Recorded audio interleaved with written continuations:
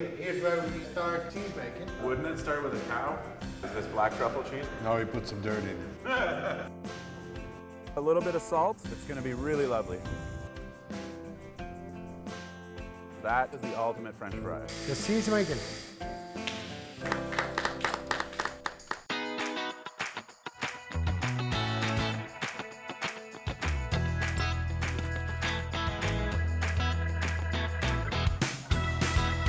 Welcome to Farm to Fork. I'm Nick Benninger. Farm to Fork is made possible with the generous support of Explore Waterloo Region. For a comprehensive guide on where to eat and what to see and do in the area, visit explorewaterloo.ca.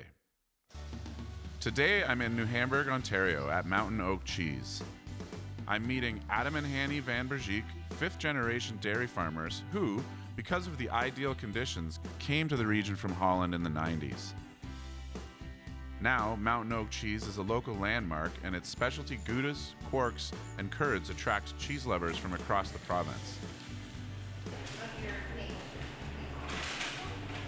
From growing the feed through raising and milking the cows, this farm is completely self-sustained. And Adam, now in his 70s, puts in long hours, making sure every step of the process is done absolutely perfectly. Ow! I love to make cheese. I love it. Hi guys, you must be Adam. Hi Nick. Hannie? How are you doing? Hi Nick. Great, Good morning. thanks. Nice to meet you guys. Nice to Thanks meet for you. having me here on your beautiful farm. It's an amazing property. I can't wait to explore it more. Thank So you started making cheese in 2012? Yes. What drove you guys to making cheese? Was there any good Gouda here when you guys got here? Gouda is what we really like. And we couldn't find the cheese. And then we said, we're kind of stupid. We can make it ourselves. All right, let's go make some cheese. So Nick, this is our store. That smell, it's amazing. Oh, Thank right you. away. Hannie's passion is interacting with customers. Yeah, I love talking with Yeah. people. And show interest in Yeah. somebody else's life. And that's why people come back too. Well, shall we take a tour of the facility and see how it's made? then we're gonna see. Awesome. Get your hands dirty. Oh, mine? Let's do it. Or clean first. Yeah. So I'm not just touring the plant, I'm rolling up my sleeves and making some cheese. I put those one on and I let you do the other one. Really gentle, because they are damaging. Zero pressure. That was the hardest thing I've done today. I think I give him a 75%. That beats every grade I ever got in school when I showed up. The fluid looks really nice and green. Do you drain it, all the liquid out, or do you stop? No, but I need to get a third of my fluid away. It's an eyeball thing, like, Biggest part, yes. yeah. You do that on purpose so they can't get rid of you? Job security, Yeah, they call that. I do that too, keep a few secrets. Oh yeah, that's firmed up quite a bit, eh? Quite a bit, That's awesome. because your tongue is the most sensitive thing to feel what you're doing. My ego is pretty sensitive. Yeah, mine too. If we make Gouda, everything gonna be drained in the drain table, He's clever. and that brings it on the lift. Then we put the squares into a round form. Any advice here or what? Don't break it. Thanks.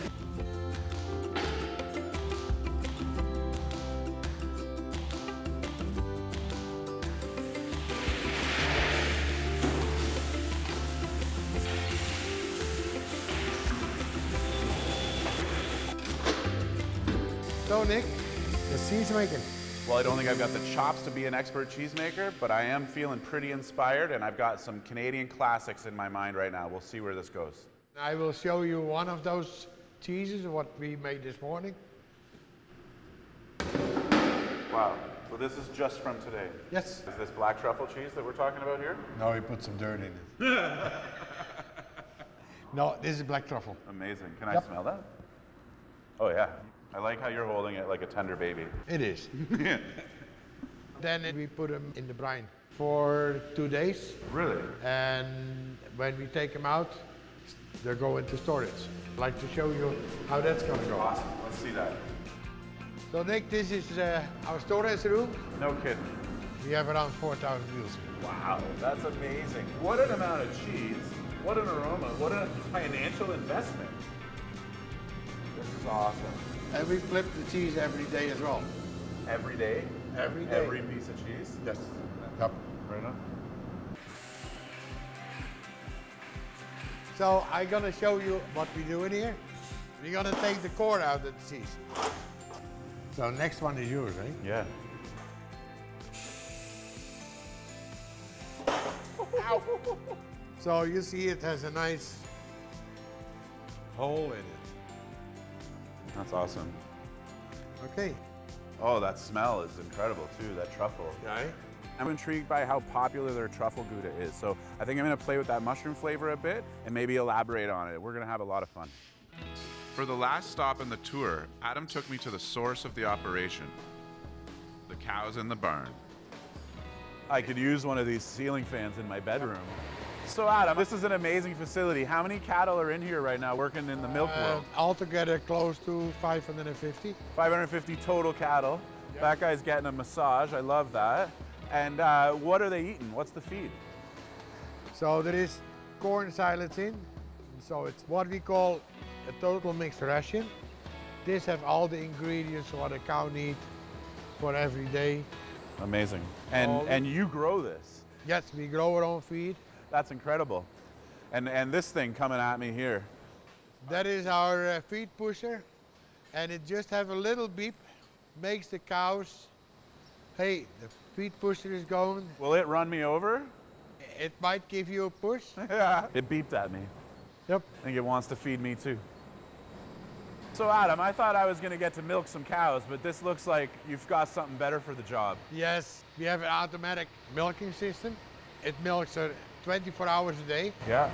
And you see cows lining up because they want to be milked, and they're going to be milked up to maximum 6 times a day.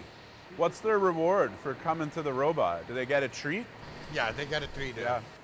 And it gives a really good information on the quality of the milk and the health of the cow as well. Everything has to be perfect. Quality of feed, care for the cows. You can make a bad cheese out of good milk, but it's hard to make a good cheese out of bad milk. It's very cool. I love seeing how happy these guys are. Happy cow, happy life. Happy cheese.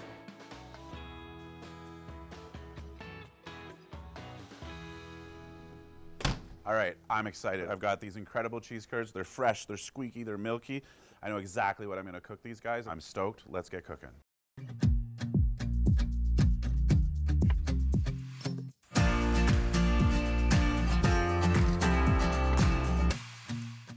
All right, my fire's going. I got hungry folks and all the ingredients I need. Let's get chopping. I've got my taters chopped. They're into the water. That's gonna give us some really nice French fries. We've got our shallots on. So this is our beef stock here. We need to make it into demi-glace to get it down to a really nice rich consistency.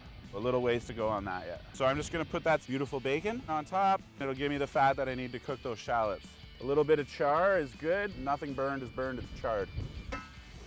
You really involve every sense when you're cooking outside. You really have to pay attention to everything. So I got all my potatoes out. By pre-boiling them like this, we end up with those really feathery edges, and that's gonna be absolute gold when we get to the frying stage.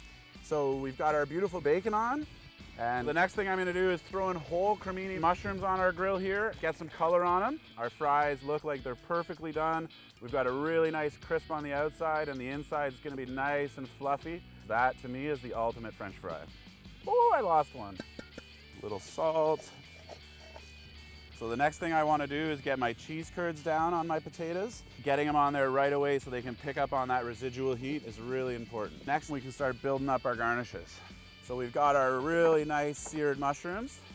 Then we'll layer on our shallots. And then our final garnish, our piece de resistance, is this beautiful thick cut slab bacon. And the final step is just to ladle a bit of our beef jus right on top. That's gonna give it that famous Quebecois flavor. I hope you guys are hungry. Wow. I've got a delicious. beautiful poutine here. We've got some crispy fried taters, your wonderful cheese curds, some caramelized mushrooms, some cider braised shallots, and our signature bacon on top. And then the last thing I need, Adam, can you grate some of that salty, crystallized, beautiful aged cheese? Make it rain.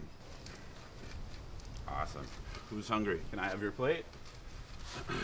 So you're gonna get a whole slab of bacon, some fries. Wow, looks good. Awesome. Dig in, guys. Okay. Enjoy your meal. Love it. Yeah, it's very good. Yeah. Thank you very much. You're welcome. Love it. Listen, I want to thank you guys for having me today. This was an amazing experience. I really enjoyed getting to know the family, how the farm works, the intricacies of Gouda and cheese making. It's been a really great experience, so thank you so much for having me. Yeah, Well, and we love to have you over here. I enjoyed it really well, and I think we had a beautiful time. We did. Cheers to that. Cheers. Yep, cheers.